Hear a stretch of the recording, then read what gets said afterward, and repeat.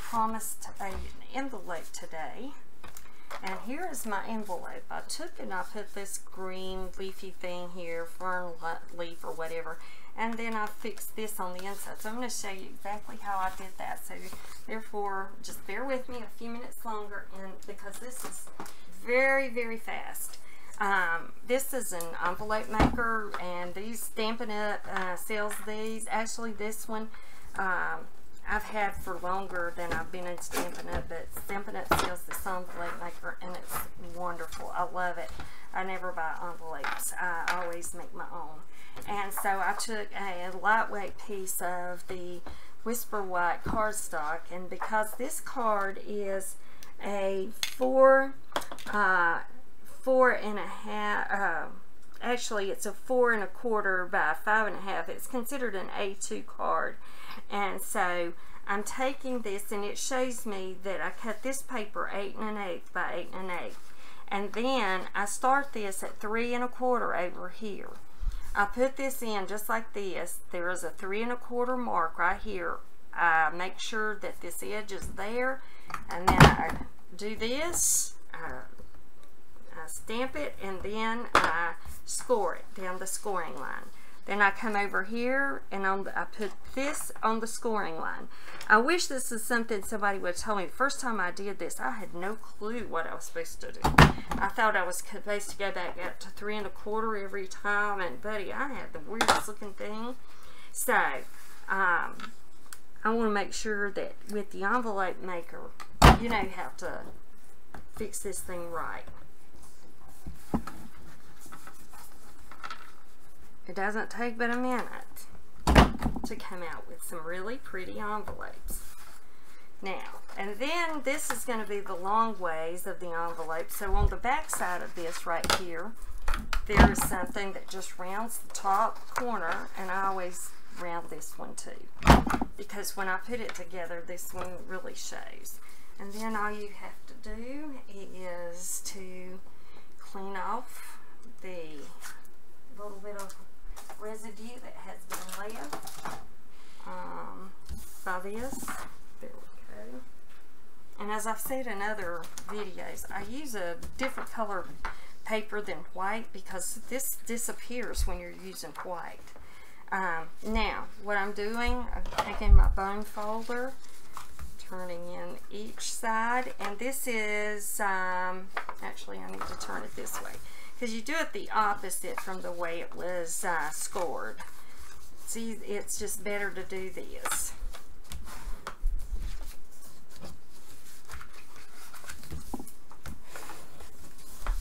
Okay, then I take this tape, which is the extreme, which it's not going to come off. It could fly from here to Siberia, and it would still not come undone with this. So anyway,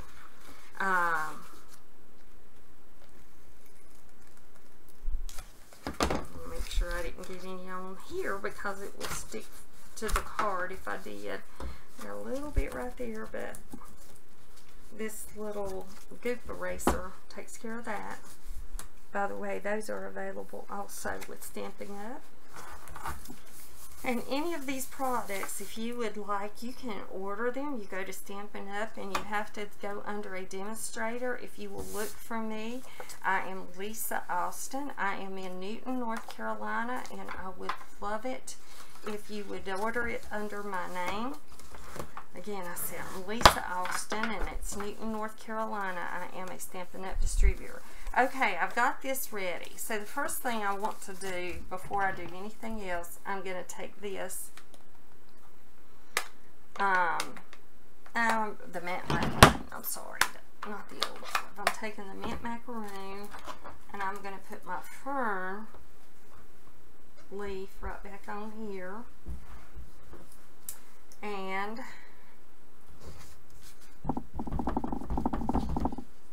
I'm stamping it up really good, and then I'm just coming around the bottom edge of it, and I'm stamping off. It's not all going on.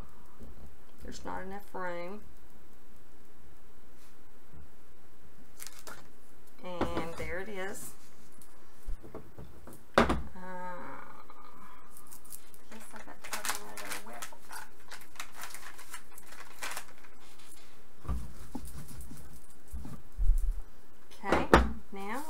going to, I took a piece of this, and I know the size of this. When you've got this A2 card, you can take a piece of this that's 4.5 by 4.5. Now this is how I line it. I'm taking this, and as you can see, it's not fitting exactly, but I measured from here to here, and it's 4.5 inches. That's how I know how to do this. Now what I'm going to do is I'm going back up here, and I'm going to 4, to the 4-inch mark. I'm going to do this, and I'm doing this only because, I'll show you why in a minute. See, it just leaves that little bitty corner there. And then I'm going, okay, I've done it like this. Let me just start again. I've done it like this, and I have scored it. Now, I'm not going around like I usually do. I am flipping it over. And there's a reason for it. You flip that over, go back to the 4-inch mark up here again. Stamp it in, you do this. Now, I'm taking this top piece and I'm rounding it off, okay?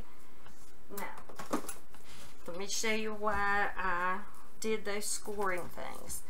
Because this is not going to fit in exactly like that.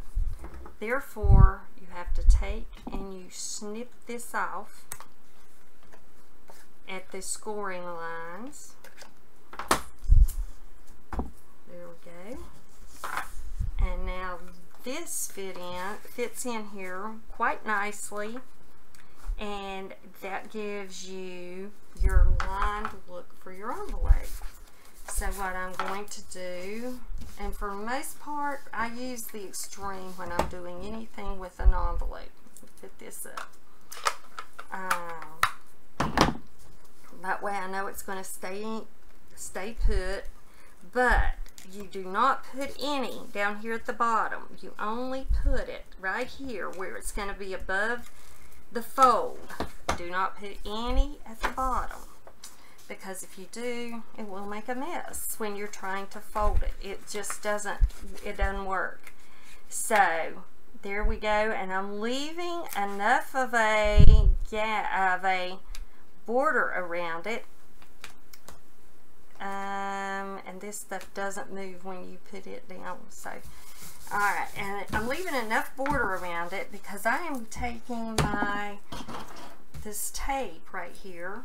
It's just strips of tape, and I put them on my envelope so that when I am ready to use it, I only have to pull that other little piece of tape, pull the tape off, and then I can seal it. Okay, that's what I needed to show you for today. Your envelope, and as I said, this will fit in quite nicely. You can mail it in the mail. There's not a problem with it. Excuse me, I just threw it away.